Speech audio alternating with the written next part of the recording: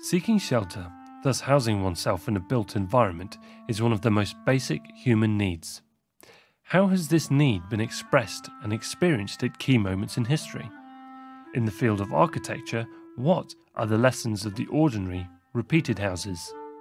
My name is Luca Ortelli, I am an architect and I am a teacher. I teach at EPFL, École Polytechnique Fédérale de Lausanne, in English, Swiss Federal Institute of Technology, based in the French part of Switzerland.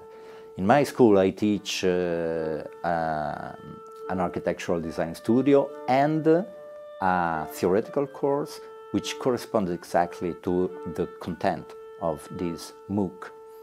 Housing in Cities is a design-orientated architecture course that focuses on key moments of European urban housing history. Our different ways of life are translated into the built environment.